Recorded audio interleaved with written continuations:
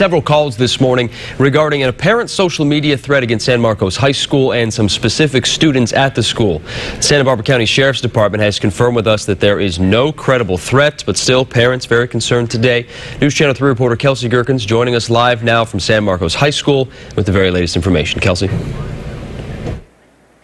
Joe, school is in session. In fact, there was never a lockdown and school was never canceled. Now, all of this drama started after some videos surfaced overnight on Instagram. But today, the Sheriff's Department says there is no credible threat and everyone is okay. Let's go ahead and take a look at some of those Instagram videos.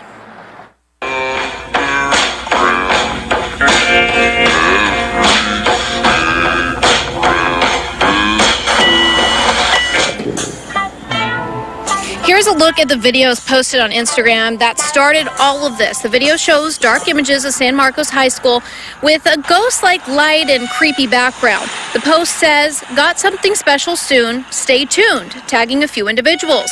Another video shows students walking around campus with a filter and some graphics. Now, this morning, the account is no longer active on Instagram, and I am joined now by Kelly Hoover with the Santa Barbara County Sheriff's Department. And Kelly, do parents have any real reason to be worried this morning? No, they do not. Sheriff's detectives located the individual, the high school student who made these social media posts on Instagram, and it was truly a misunderstanding. This was an attempt by the student to be creative. If he's guilty of anything, it's really just poor judgment. In this day and age, you really can't post anything on social media that could be misinterpreted, especially considering all the school violence that we've seen across the country. People are really traumatized by that, and if there's any hint that there could be violence at school, it's going to cause concern among all the students, parents, and all of us. So you were able to identify this student quickly, and does the student face any charges?